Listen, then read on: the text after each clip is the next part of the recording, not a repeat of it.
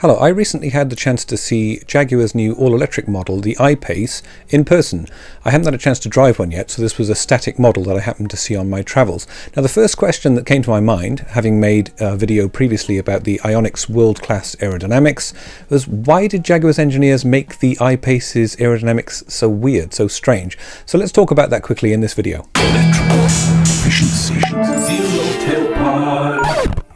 So I've made two previous videos about the IONIQ Electric's excellent aerodynamics, and in my most recent video a few weeks ago I also compared the IONIQ Electric's world-class aerodynamics to those of the Tesla Model 3 and the Tesla Model S.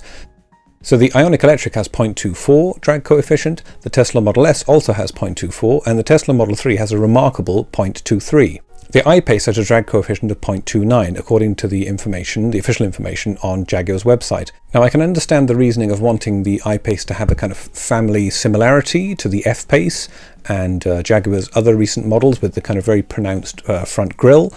But the I-PACE's aerodynamics are really weird. So first of all, there's this kind of through-pass bonnet scoop that I've shown in the thumbnail, and you can see it here in the video, that you could reach through the sort of bonnet scoop of the I-PACE from the grille side to the sort of bonnet cover. The air goes right through there. There's kind of little fins that sort of guide the air perhaps. And then of course the I-PACE also has the usual kind of aerodynamics we would expect from a modern car, especially an electric car, in that it has a kind of flat bottom, underside of the car, and it also has a kind of rear spoiler over the rear windscreen where the air flow is kind of directed there to make up for, you know, the kind of the truncated rear of it is not a kind of smooth wedge that you'd want for the best aerodynamics, but they kind of get around that a little bit with this kind of rear spoiler part of it. But considering the aerodynamics are important for an electric car to get the most range out of it, and the most performance in many respects, I just don't understand quite why they've made it so strange. I would have imagined that a smoother shape, the kind of smooth wedge shape like the IONIQ seems to be a kind of fairly ideal, and the Tesla Model 3 has followed that as well. Why did they go with this particular shape? Was it just for stylistic reasons?